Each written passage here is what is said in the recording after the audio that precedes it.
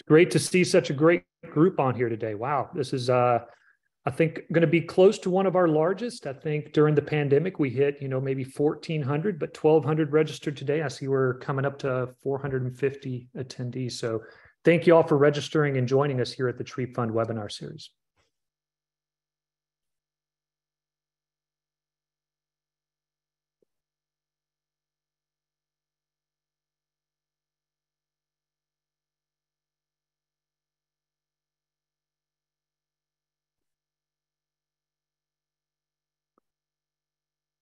So my clock is reading 12 noon, at least here in the Central Time Zone. It might be a little bit different as I see people from joining us from all over.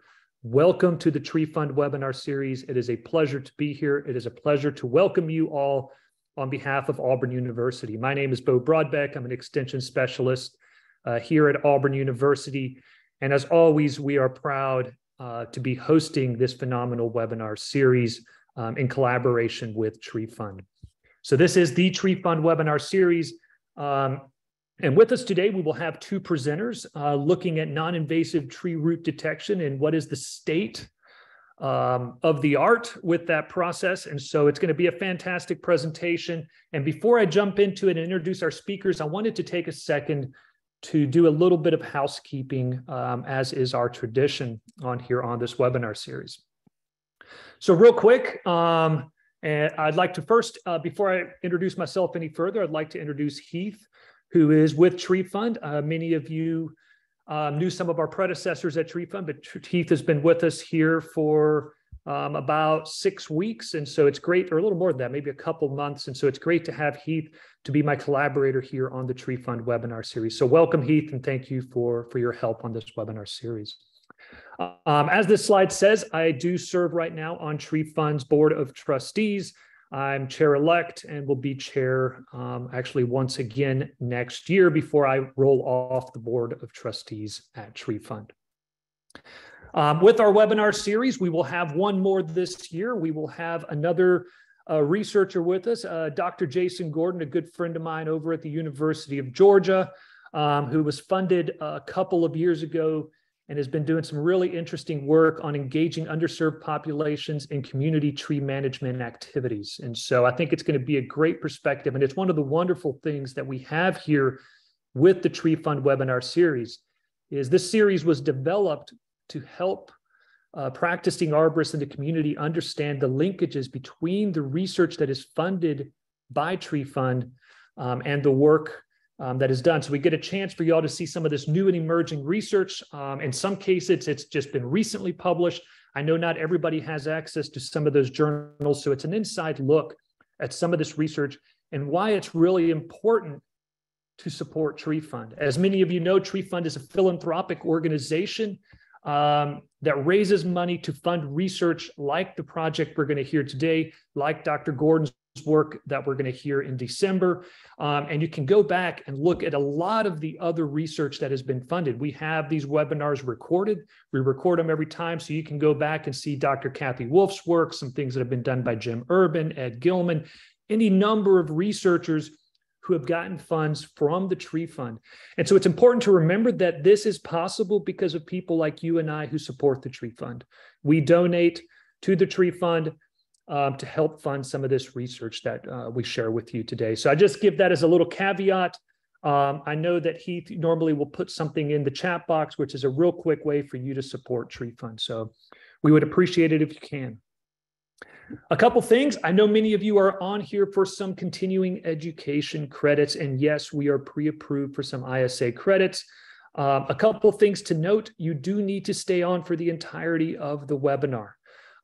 If you get knocked off, please join back in. This system will tell me how long you have been on here, and ISA asks that you be on here for the entirety of the webinar. So if you leave 20 minutes early, we may not be able to assign you CEUs. So be cognizant of that.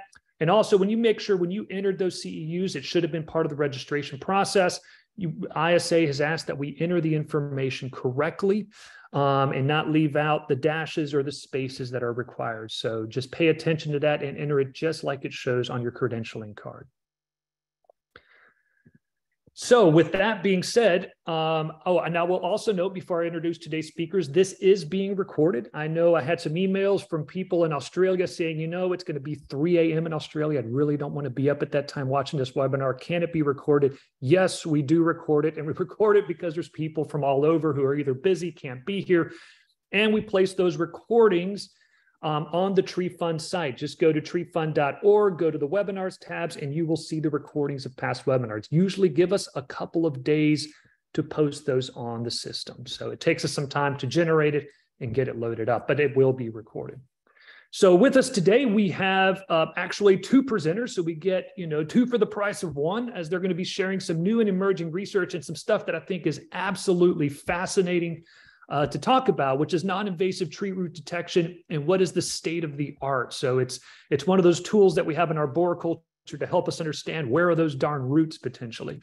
And so with us today, we have Dr. Andrew Millward, who is an associate professor of geography and the principal investigator for the Urban Forest Research and Ecological Disturbance Group, or UFRED, at Toronto Metropolitan University, formerly Ryerson. He joined the Department of Geography at Toronto Metropolitan University in 2006 and established UFRED in 2008. UFRED's primary focus is applied research that uses geospatial technology to document and explain urban forest presence and condition, with the end goal of furthering the protection and enhancement of natural spaces within cities. And also with us today, we have Justin Miron, who is a PhD candidate at Toronto Metropolitan University and also a collaborative researcher with the Urban Forest Research and Ecological Disturbance Group. So welcome to both of you. We very much appreciate you having on the Tree Fund webinar today. I'm going to stop sharing my screen, Dr. Millward, and let you and Justin jump in and take over from here. Thank you. Well, I'll be beginning our presentation today. Hello to everyone out there. My numbers say 761 of you folks here. A great big welcome. Thank you for taking an interest in our research focused on non-invasive tree root detection. I'd like to also extend thanks to both Bo, Heath, and of course the Tree Fund for inviting us to speak about this research today and also providing financial support to contribute to the work that we're going to be sharing with you. So Heath, or Bo, if I could ask you to throw up our first question for the audience today. We'd like to get a little bit of information about you folks who are joined in and interested in this topic. Great, so we'll just leave this up for a moment or two. Our interest is in knowing why, in fact, you are interested in this topic. Why is root detection and mapping of interest to you?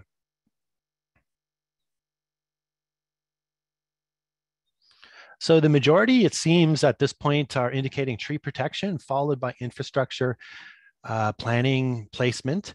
So if you want to stop that, that's great. And a few of you then researchers, so you'll likely be interested in a bit more of the technical information we'll share with you, and we would welcome an outreach from anybody in the research community following our presentation.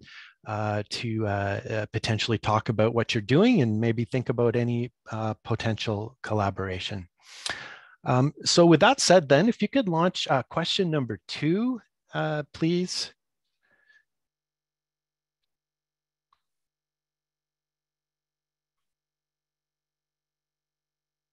Question number 2, if we could have.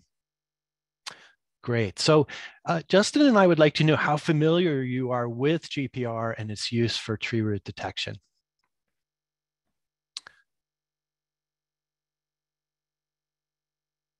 Great. So as we anticipated, it looks like quite a number of you are getting your first exposure into this. Some of you probably have seen this maybe in other presentations or heard it discussed, maybe read about it in a trade publication or a journal article. And it does look like 28 of those of you who've responded have actually used it. So that's really interesting and important for us to know as we move through this, and we can try to speak to each of you in terms of where you're coming from. So if we could stop sharing question 2 right now, we'll jump right into things here.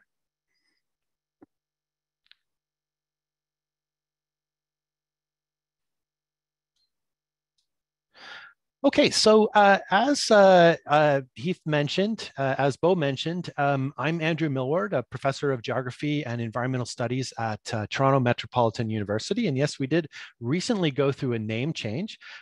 So I believe some of our earlier material may have listed our former name Ryerson, but we're located up in Toronto in Southern Ontario.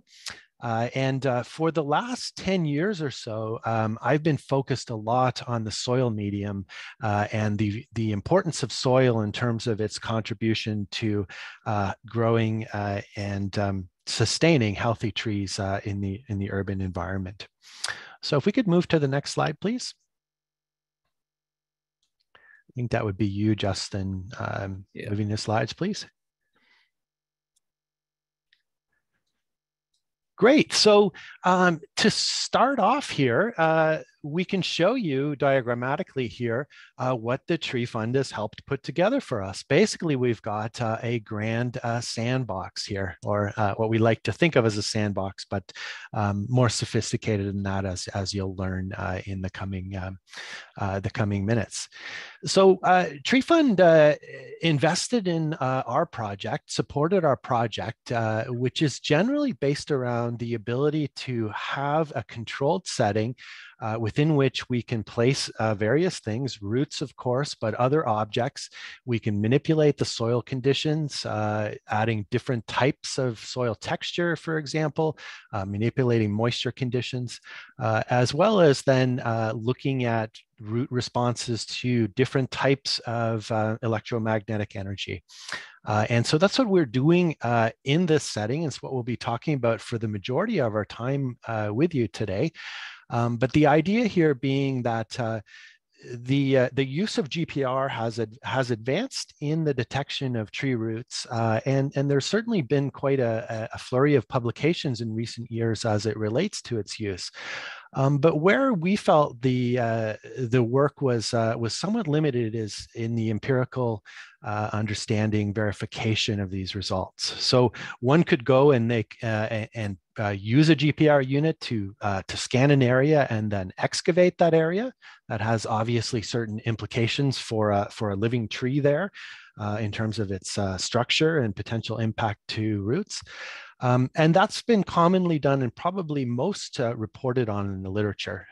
What's less reported on, though, is the approach that we're taking here, and that's the ability to very precisely position and understand where objects are buried, understand well the soil medium in which the objects are found, and of course, then the response that's provided when we send electromagnetic energy at it through a GPR device.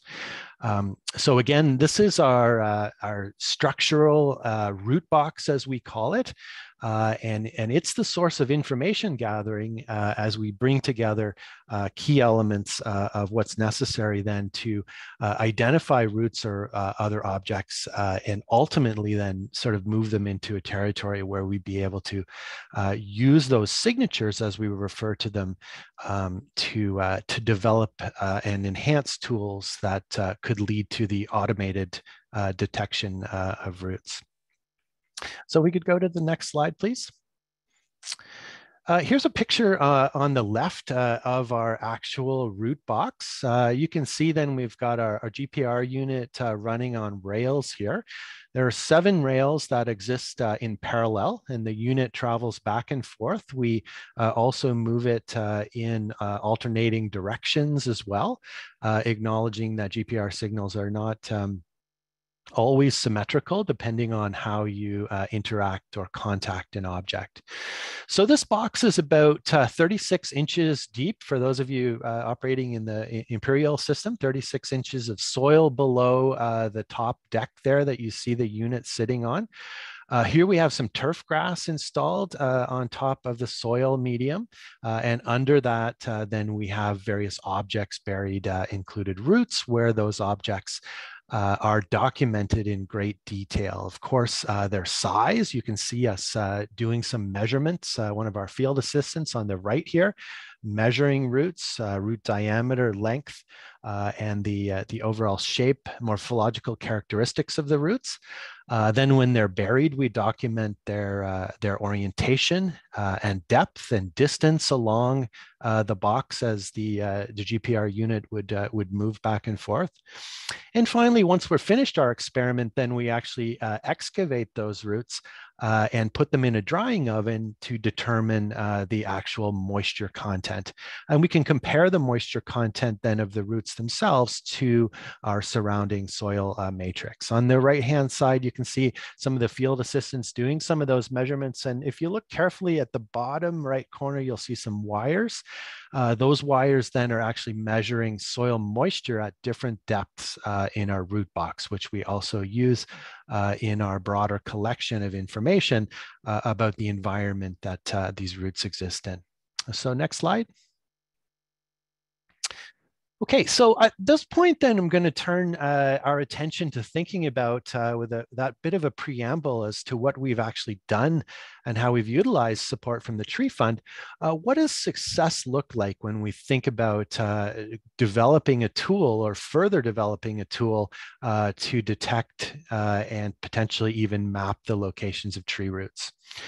So we've come up with three bullet points here that broadly identify what success might be. So tree root survey technology that enables horizontal resolution and characterization of tree root architecture.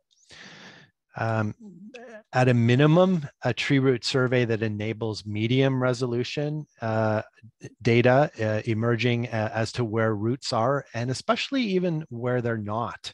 And when we think about the reasons why people identified interest in joining this particular webinar, there was a strong emphasis toward tree protection, but that was followed fairly closely by individuals who may be interested in a technology like this to help with site planning, to help thinking about tree roots and other infrastructure and issues as it may relate to building construction. So identifying with some level of confidence where there are no tree roots, or especially no structural tree roots, can be of great value. And finally, having a tool that's automated and cost effective. So we want to, or for success anyway, have a tool ultimately that can be deployed by individuals with some level of competence without necessarily having a very deep or complicated need for understanding of how ground penetrating radar works and how the ultimate locations are assembled in terms of where roots and other objects may be. And of course, this needs to be cost effective and practical, doesn't it? So for anybody who may consider a technology in the sort of practitioner world, of surveying, you need to be able to have something that can be delivered up to a client in a cost-effective way, and also in a way that that is timely in nature. So we'll move on to the next slide then, and I'll ask our host Heath or Bo to launch our third question. And that question is asking you then what you think best describes a typical root morphology. So a lot of us, especially depending on where we're coming from, will have an idea of what roots may look like under the ground. The vast majority of the public, again, as I think probably most of you on this webinar will know, don't really have an impression of how roots can spread, how they can actually be found in quite interesting places, often at distance from a tree. So we wanted to get an idea of where you think a typical tree root may actually be found. Soils can have a big impact, of course, then. We know that trees growing in sandier soils may have a tendency to put down deeper root systems to access water. On the other hand, then the context of thinking about, as a lay person, as a member of the public, or even as many people in the construction industry may look at trees and thinking about how to protect them above ground, very little thought, very little understanding exists as to what may exist below the ground surface. So what have you folks said here? The majority of you saying roots grow laterally from the tree base at a modest soil depth. And I think under many conditions, that's probably true. The second most commonly answered or selected response was root morphology is not easily anticipated. And I think that's something in an urban context, which Justin, my colleague who's going to be taking over in just a second will likely speak more about, is that in an urban context with so many obstacles under the ground, so many differences in soil structure that may be evident over a small geographic area, tree roots are not always easily anticipated. But I think also it's very fair, and I'm glad to see that that many of you answered that roots do grow laterally, and that's probably the most common misconception. Is that many people think that that roots actually are fairly concentrated and grow below a tree. So you can approach the main stem of a tree with various activities and maybe not have any huge impact on the tree. And so that's something certainly that we hope to, and I know that many of you in your own education of clients, et cetera, are likely to share then the notion then that that tree roots actually can migrate quite a distance from the tree, and it's very important that we understand that. Radar in this case, non-invasive methods such as GPR are one approach to do that. And that's where we'll be taking the presentation from now. I'm going to be passing the microphone to Justin, and he's going to speak to you about our conceptions of tree roots. He'll talk to you about GPR in more detail, and then we'll round off with more details about our project that I introduced to you a few minutes ago. So Justin, I'll pass things over to you. Thanks, Andrew. And I realize everybody probably only sees my name on the image here. I don't have an image associated with you, or no camera. I'm sorry about that. I seem to be just as opaque as roots can be sometimes. But I'm hoping that my voice will suffice for the remainder of the presentation. As Andrew said, it is very difficult to actually anticipate or even to understand how a root system in any one particular context, and also in urban contexts, might actually form under the ground. There are rules of thumb that do exist in many contexts about how best to anticipate a root system and how it might actually happen underground. I'm sure many people are familiar with what is called critical root zone, or the areas of the tree that should not be touched in any sort of disturbance activity. So the drip line, for example, the area of the tree canopy that falls above the ground, is often said to be the most vulnerable to disturbance. However, in the real world, and not in the conceptual world, in the real world, roots, any particular root system might be vastly different from how it's depicted in this particular image. You might have a root that is completely, or a root part of the root system that is completely dependent on one lateral root that spreads to a far off area of a site. For example, the tree might have for years been drawing nutrients and water from a septic tank or from some sort of burst pipe. And so in that case, if you are to do work around a tree, you might not know where this critical root zone actually lies. This is a great rule of thumb, but what we probably need at this point is a way to detect and to do a proper tree root survey in any case, in order to avoid making the mistake of inadvertently killing a tree by destroying its primary root system.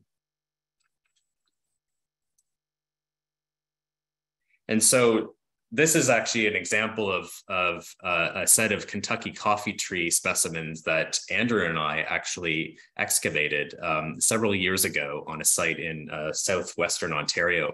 And this is really just to demonstrate how how much of a conundrum root systems can be in the real world.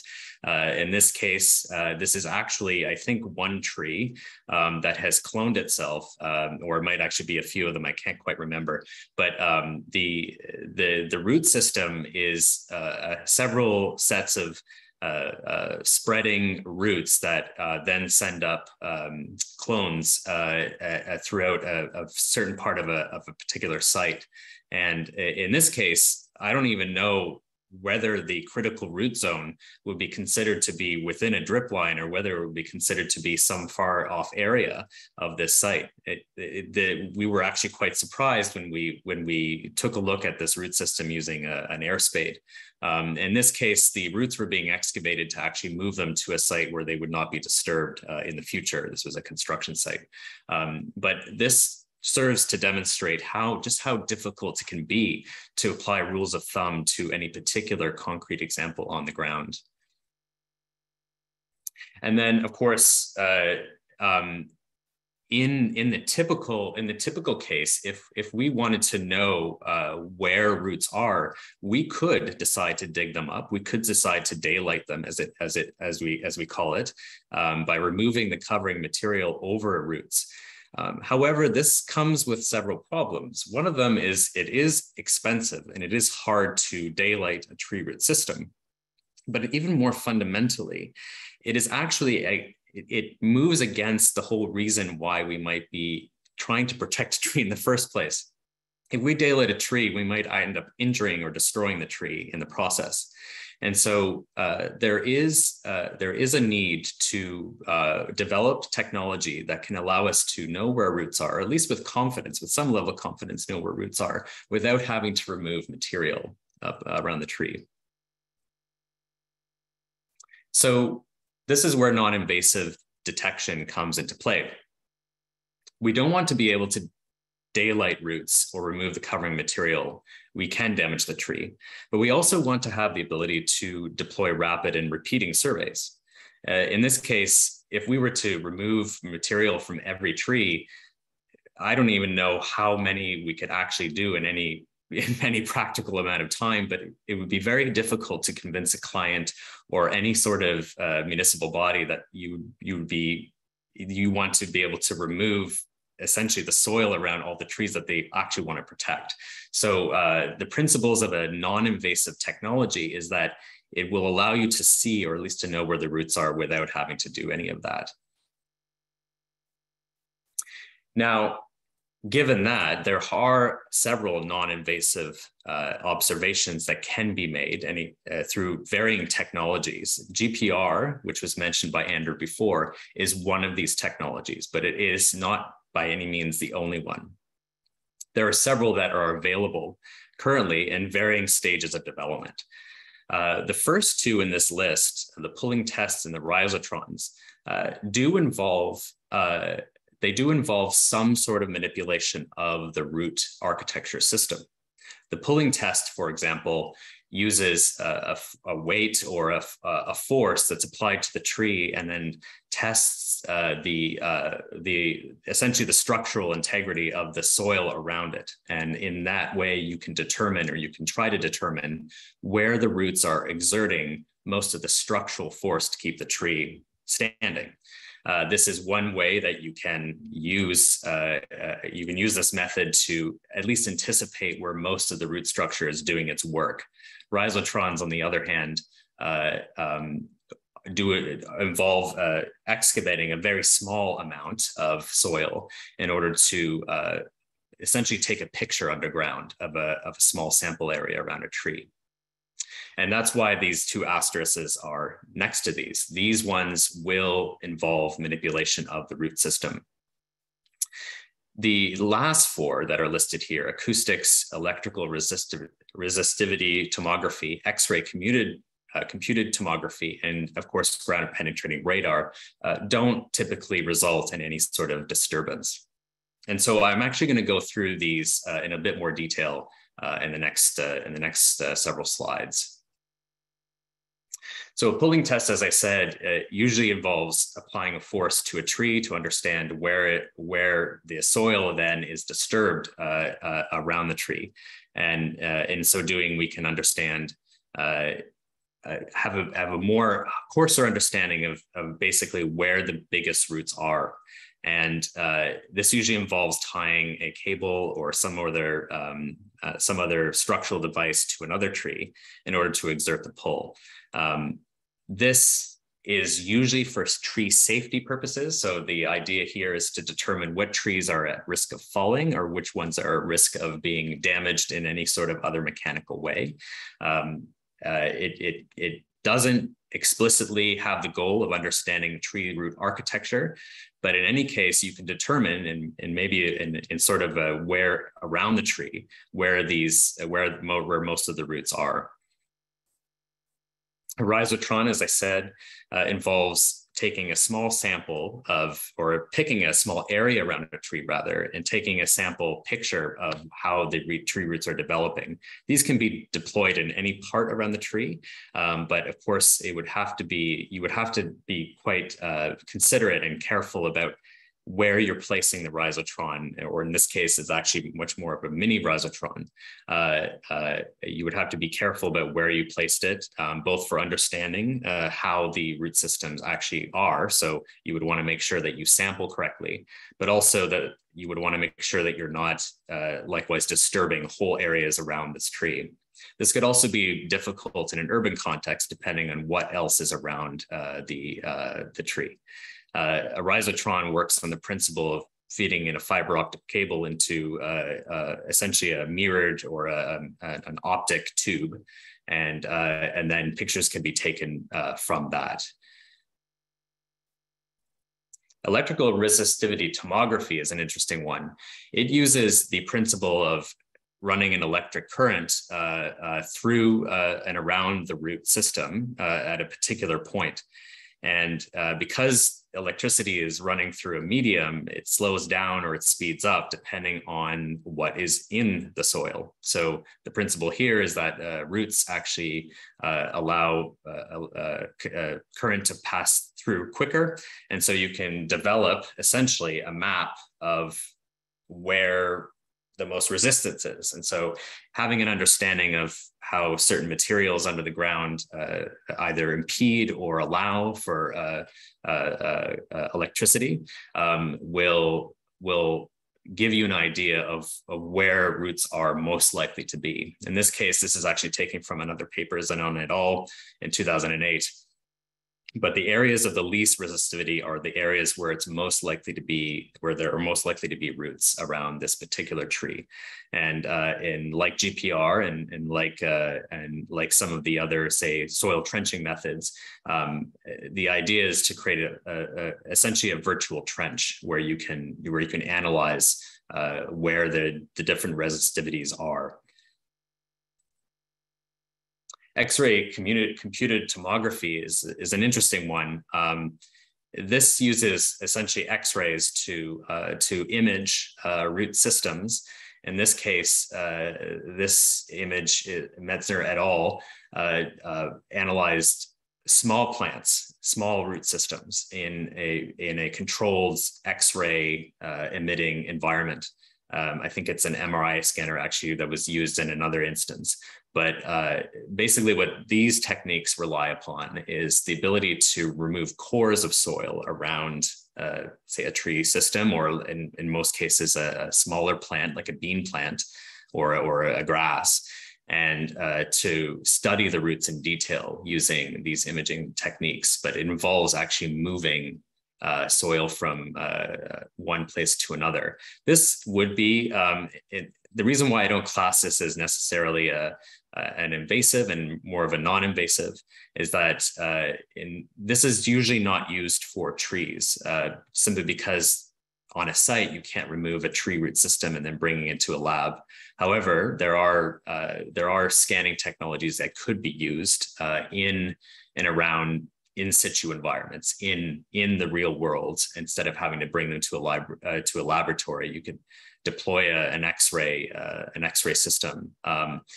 This is not typical though. So I would actually class this maybe potentially as an invasive / non-invasive, depending on how it was used.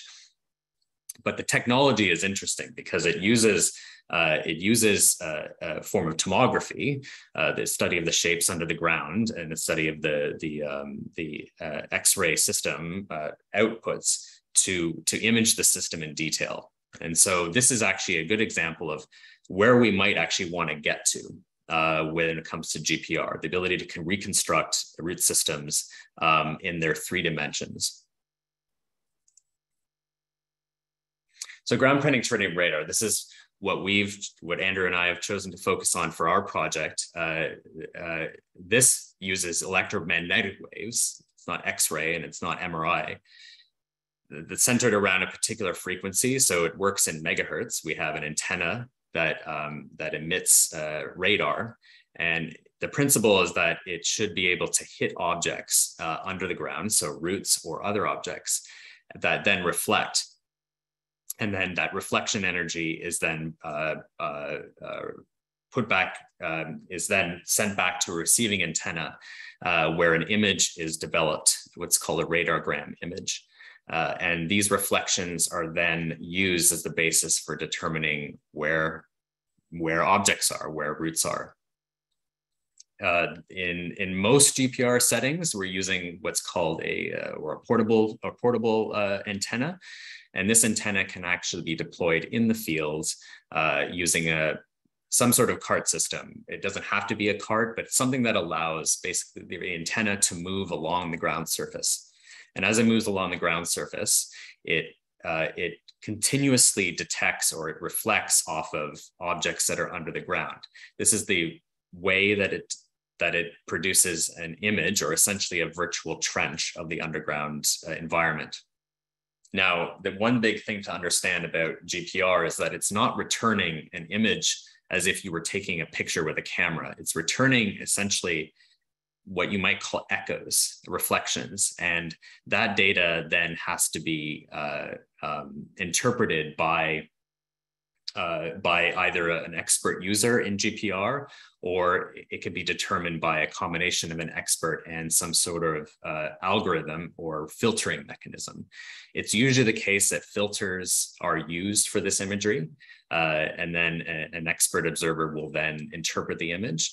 Our project is primarily concerned with being able to put more work into the automation and the filtering and less into expert interpretation. In this case, a tree survey would usually require the GPR unit to be deployed in some sort of geometry around the tree. Typically, in our cases, we have tested linear movements of the GPR unit. So this is a picture of the GPR being deployed around a tree in a linear form. It can also be deployed in a circular form, so essentially going all the way around the tree. The benefits and even the drawbacks of these methods are really dependent on how the images come about, and whether the objects that are being scanned are better scanned in a line, or whether they're better scanned within a circle. So this is an example of the radargram image. This is an output from the GPR unit. And you can see how it's not a photographic level representation of the underground. This is what we work with in GPR. In this case, I wanted to just point out a few aspects of this image that are of interest. For one, the ground surface in this image is simply a line that is sort of at the top there. You can see how basically this whole ground has been reflected when the radar has passed over it. As the radar moves along the ground, there's a small gap between the antenna and the actual grass, or the area where basically the electromagnetic waves start to impede as they start to enter the ground. And so this gives off a reflection of the ground surface that ends up in the GPR imagery. And part of the work in GPR interpretation and in filtering is to remove this sort of object. This is not an object of interest. We're not interested in where the ground is. We already know where it is. So as an example here, this is something we would want to remove. And in fact, at the bottom of this image is another surface. This was taken from that root box that Andrew had described earlier. This is the bottom of the box. This the one near the bottom of this image. It's made of wood. All it represents is the change in what's called the dielectric contrast. And basically, when a wave travels through a medium, when it slows down or when it speeds up, it will give a stronger reflection than others. So a GPR unit and the imagery that comes from it is working on the principle that there are contrasting elements within the underground environment. And as electromagnetic waves propagate, they will reflect and then repropagate and even scatter depending on what the contrasting aspects of those objects are. Each object has what's called a dielectric value. So water, for instance, impedes the movement of electromagnetic waves. If I were to hit an object with more water, it would give a very strong reflection in GPR imagery. And so a root, given that in many cases might be more moist than other elements around it, it is more likely to show up in GPR imagery. And that's what we're trying to pursue when we're doing this research. We're trying to see whether we can make root signatures appear clearer within this imagery. This particular example, you can see this line that kind of moves through the image. The waveform as it travels through the ground will give a reflection wave of usually a higher amplitude, so of higher power that then we can view within the image. And this kind of dark form is representative of when that wave hit an area of high reflection, of high impedance. By the way, this is an example of a buried root in that box. So you can see how roots actually show up in these conditions. This was also a sand environment, a very, very dry sand environment. The roots were of high contrast.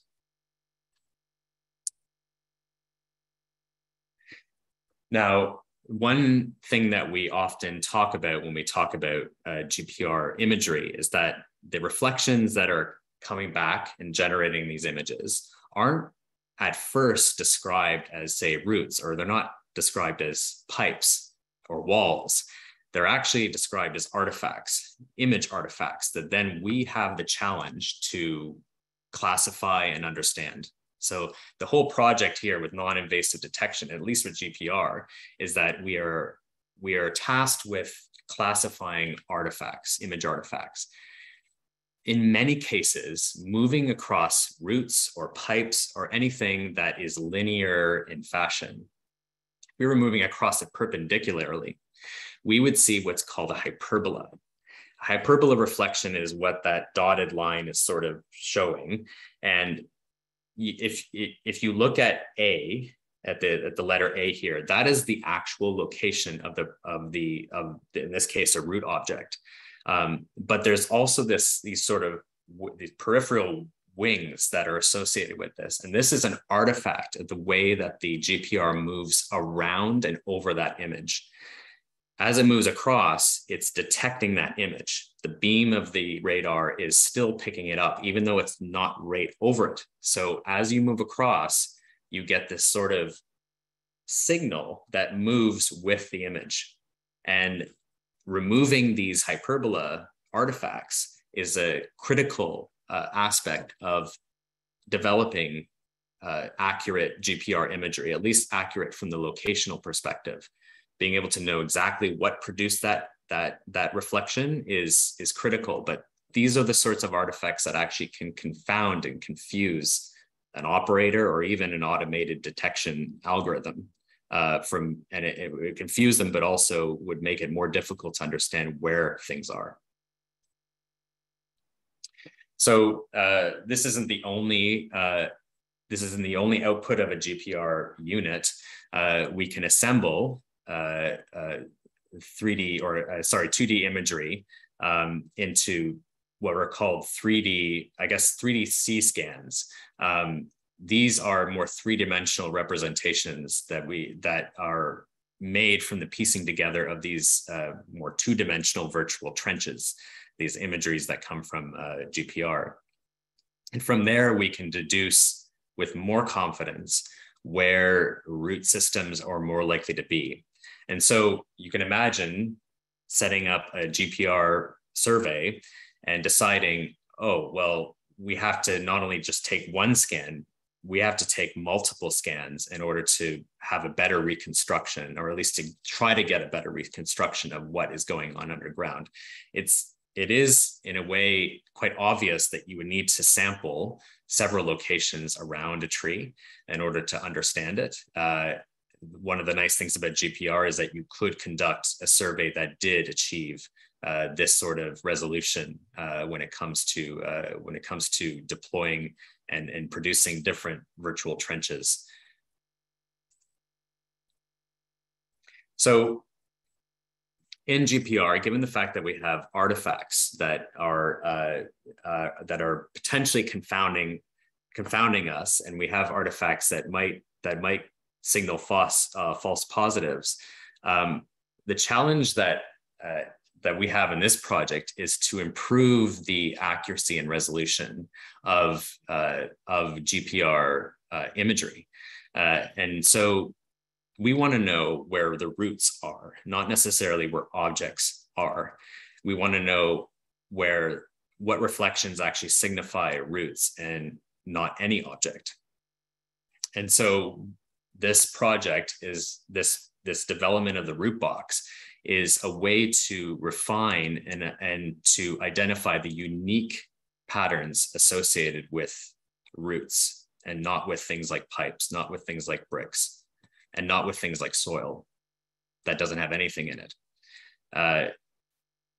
And so in order to do this, we are tasked with identifying variables that influence how these roots are actually expressed in the imagery we produce. But these variables are numerous, and better understanding of how you're more likely to see a root in any one particular in situ, in the field conditions is really important to improving detection accuracy. These are the main variables listed here. So when you are scanning with a GPR unit, the direction of the scan is something that will influence how a root will actually show up. The direction of the scan, whether you're going in east to west, west to east, north to south. The directionality is also relevant when it comes to the shape of the scan that you're making. If I was to go in a straight line, I might hit a root at a not perpendicular aspect. I might hit it on an angular aspect. So understanding how that changes the expression of the root is important. More fundamentally, the wave frequency of the radar antennae we're using is important. Certain frequencies will not be able to detect roots as a rule. If I had wavelengths, for example, in say the 200 megahertz range, these are probably not going to be able to detect roots of any size, maybe large ones, but of a smaller size, let's say 2 centimeters or below, it's unlikely that anything will show up in the imagery. The orientation and depth and the thickness of the roots themselves is also really important. So there's the scan geometry, for example, that is important. But then there's also is the root going downwards? Is it going upwards? Is it too deep to detect? That's another aspect that is really driving the research. And the thickness of these roots as well. If there's an overly thick root, for example, you might see 2 signatures in your data, in your radiogram data. Is that 2 roots? Well, no, it's only 1. So the ability to be able to differentiate between signals and identify when something is a discrete root is highly dependent on understanding how orientation, depth, and the thickness impacts the final radiogram image expression. The presence of other objects is another aspect that often complicates the imagery. If we were to put two roots together, or say on top of one another in say a scanning context, like in our box or in the fields, if you were to have that sort of situation, which is very likely, the signal itself might turn into something that's more like seeing a soil horizon and not a root. Well, there are ways to account for that, but we don't have an understanding, at least a good enough understanding, of how roots show up and are expressed in conjunction with other objects, other roots or other things like pipes, metallic rebar, that sort of thing, stuff that you would very likely find in an urban environment. And as I mentioned before, we're working with contrasts. So, and contrast is very much determined, at least in the case of ground penetrating radar, by things like moisture content. As I said, moisture tends to impede the movements of waves, which means that they're more likely to reflect. So high moisture areas are more likely to show up in the imagery. If we were to have a root, let's say, that was buried in a wet soil, let's say a wet sandy loam, then will it show up? Will it be bright? Will the wave characteristics actually be able to show us that hyperbola structure that we saw earlier? Or is it going to be an extremely confused image? These are the variables that we're hoping to test in a statistical model as a part of this work in order to identify unique expressions of roots so that we can so that we can recognize them in radargram imagery as we continue with GPR work. And so this is the main thrust of this project. We want to build a controlled lab that systematically tests these variables. And so if you can see here, this picture of Andrew, we're taking this, we've buried an object in the root box, and we've actually overlaid it with turf to see what the overlying material might do to the signal. This box allows for the modulation, the slight modulation in a lot of different contexts of these variables. And with enough data, we've collected hundreds already. With enough data, we can build a statistical model that becomes predictive. It becomes predictive of what you're likely to see in imagery in these contexts. And from there, with these predictions, we can more confidently say when we are dealing with a root and when we're not. This is an example. I'm going to show you in the next several slides, several examples of how this imagery actually comes up, how it actually comes alive. So this is a diagrammatic sketch of that root box looking from the top. In this case, this is an actual set of observations that we made in the lab. So we used wet sandy loam with no sod on top. The objects were spruce roots. So sort of like the ones you saw when Andrew introduced our project. We saw that student measuring roots that were going to be buried. We were taking precise measurements of those. We buried 3 in this case. And we do 7 with these red lines that are shown on top of the box. We do 7 passes in this direction, at least, and the direction going from top to bottom. So we had 3 objects all together in the same box. And we wanted to see how they would appear in GPR imagery. So with the first image, we took our first line kind of going near the edge of the box. You can see how, well, I guess the first thing you can see is that there's a lot going on in this image. Artifacts are in here everywhere. You have the ground surface, which is sort of right near the top of the image. You have a little bit of dark, a little bit of brightness. That's actually the sand surface, and doesn't look like a straight line like the one you saw. It actually doesn't look like a straight line at all. It looks like it could be a root, but it's not. These are variations in potentially the moisture of the soil at that level, potentially also the level, the actual evenness of the surface within the box. And then as you go further down, And it says here on the image, the depth in centimeters. That's the anticipated depth. These were actually buried at 10 centimeters depth. So you can see here that all these images, sort of all these artifacts, let's say, right in the center of the image, should actually be classified as not as deep as they are in this image.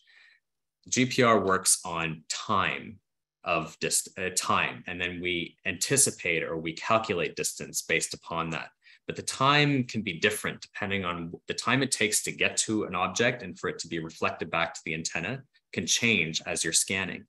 So in a way, this is an image of the time it has taken for the signal to go back and forth. You can imagine if you were trying to determine where somebody was by calling to them in say some wilderness situation, and then you hear your own echo from different rocks, you might actually then start to piece together where things are based upon how long it took for that echo to get to you. But it wouldn't be necessarily a great spatial picture. It would be a great picture of how long things took. Well, in this case, a GPR radargram image is that sort of situation. As we move along, you'll see the hyperbola structures of these roots start to emerge very, very subtly. So as we scan in this case, you can see kind of in the center, you see these kind of hyperbola structures. These are associated with the roots that are perpendicular to the image, as well as on an angle. And you can actually see right in this, right at the kind of the top left, you can see a hyperbola emerging as we actually move across perpendicular to that one spruce root. However, we're also moving on a route that is parallel to the scan. In this case, it's this very dark area right at the right of the image. And this doesn't give a typical hyperbola structure. This actually gives a very different structure. We know something is there, but it's actually harder to interpret this object at this angle. And as we move across, the image starts to become more like the one that we started with, which is less hyperbolic structures and more related to disturbances within the soil that we would have made while burying the objects, as well as potentially some signal from the box itself. As I said, at the very bottom of this image, you can see quite a strong signal, which is not associated with roots. It's actually the bottom of the box. In the center of the image, it's likely that there are some artifacts produced by the sensors that are measuring water moisture, as well as other aspects of the constructed unit, and not the roots themselves. So this really is leading to our future work, or the work that we're currently conducting. Produce several hundred scans, if not more, and develop a statistical model that improves the classifications of this imagery. This is not new when it comes to non-invasive detection of objects. In fact, in the medical sphere, especially with things like MRI, the use of statistical models is what drives the software behind whether your medical professional can actually understand what they're seeing in MRI imagery. In the same way, GPR requires this sort of statistical model to improve these systems. Now, why would we do a statistical model beyond doing it and having a better understanding of how roots might show up? Well, as we said, we want to try to develop an automated software, an automated tool that will be able to take some of the work out of the interpretation of these objects. And so in order to do that, we need to have metrics that will be able to place and classify root or non-root areas of an image. In order to do that, we need to understand how these variables modify and how they impact the expressions of these roots underground. We've developed a large library that we can now draw upon for the building of this statistical model. We are also looking at and developing artificial intelligence and image or computer vision algorithms that will help us to come to a proper and sophisticated statistical model to achieve this purpose. Without Tree Fund's help and resources, we wouldn't have been able to even conceive of a root box like this that would allow us to look at things as they actually happen in the ground, and to be able to develop this controlled laboratory. Until then, you know, everybody's just, it's their best guess of where roots are, not only in the real ground, but it's our best guess as to how they show up in this imagery. It really is a matter of only then experience of the operator and where they can say where a root might be and where they aren't. Essentially, we would have been in the same place that many practitioners with trees are in the field. We can only rely on rules of thumb. Well, hopefully not anymore. Hopefully now, with a statistical model and further development of GPR interpretation, we can deploy surveys that will be able to identify root zones, and even non-root zones with confidence in a variety of situations. Thanks. And I think if we can put the last question up on the screen for the audience, we'd like to see what you think of this sort of system. Would it be useful for you?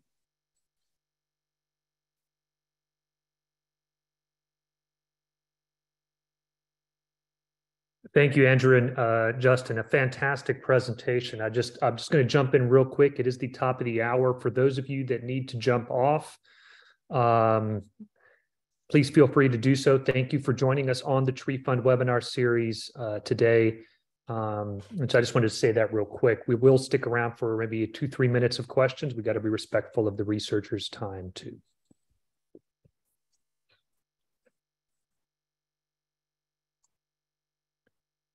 Justin, I'll go ahead and close the poll and we can see. Okay.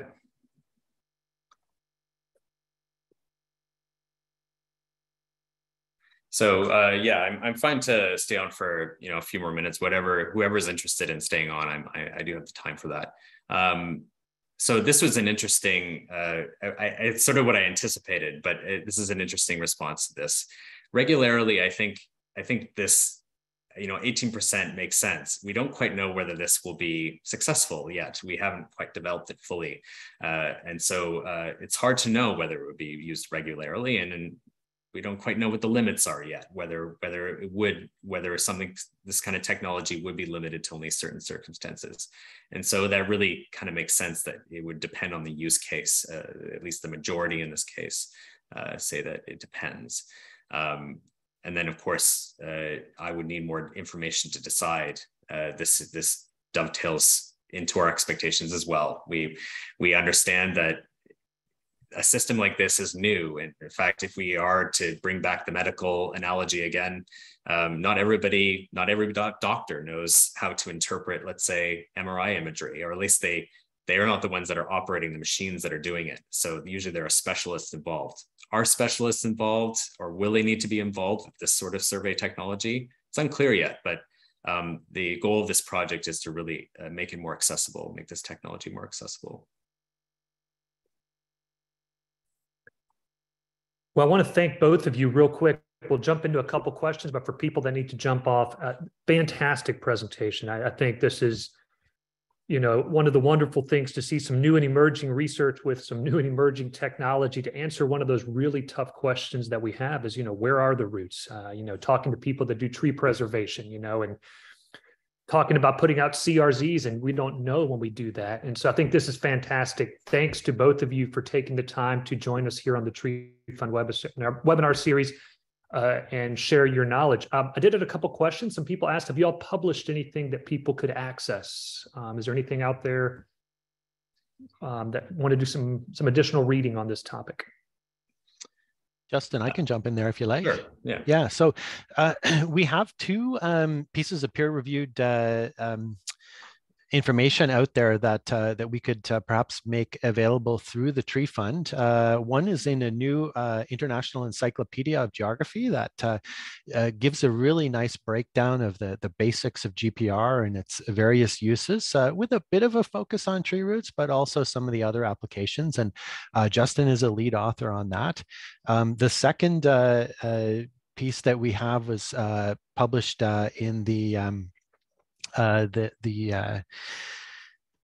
landscape under the ground presentations that I believe it took place in, was it 2018, 2019? But there was a peer-reviewed article that we did based on a presentation emerging from that we could also make available. Perhaps when this webinar is posted, then underneath it or with some ancillary information, we could list those particular articles.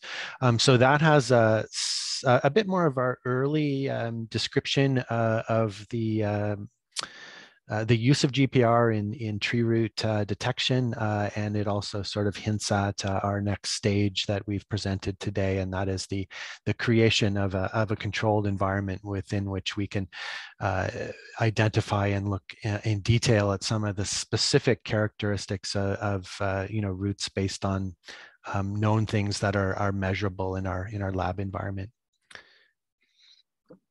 Perfect. I think that would be fantastic. And we'll do that. And I think Heath there at Tree Fund will be able to help us do that, because I know there's a lot of interest. There was a lot of questions, and I know we've kind of run out of time with related to, how this technology works over things like concrete, asphalt, wet soils, clay soils. Would it pick up underground utilities and mistake them for roots? Would it have any? So a lot of questions related to that I just don't think we have time in the interests of the webinar and y'all's time as well. And so, but I can share those questions with both of you, and maybe at some point it might make a good Q&A at some point in the future. With that, I know we're 5 minutes over, so I'll go ahead. If Andrew and Justin, you're okay, I'll go ahead and move us towards closing the webinar today. I want to thank both of you again for a fantastic presentation. It was fascinating. I thoroughly enjoyed it, and I think the audience did too, at least from the number of questions and comments that we had. And I'll be sharing that information with both of you. I did see a comment from somebody saying it was great to see research being done by some Canadians, and I just want to emphasize that at Tree Fund, projects are funded across the globe. We do tend to have more of them focused, in North America. There's a lot of universities there, but there's been things funded in Europe, South America, and Canada. So it is a global organization. And so it is great to see something on this. So thank you all very much. And with that, I'll go ahead and close today's webinar. Andrew, Justin, any closing thoughts before I shut us down?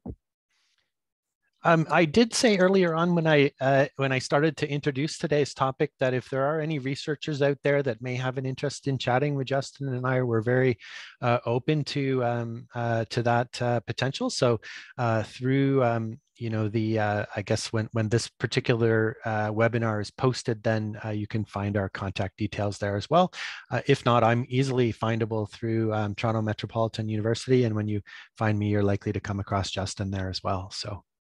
Maybe we'll post your emails on the Tree Fund website. Careful what you wish for. Right, indeed. Okay. There's a lot of it's been a real pleasure to speak to all of you today, and I know the same is the case for Justin. So again, thank you for your interest in this, and thank you for for your concern for trees. Thank you all very much. Have a good rest of your Tuesday, good rest of your week. Let's see, it's All Saints Day, Dia de los Muertos, depending on where you're at. So have a good rest of your day, and see everybody next month with Jason Gordon from the University of Georgia on the Tree Fund webinar series. Cheers, and thanks very much. Happy afternoon. Yeah, bye everyone. Take care.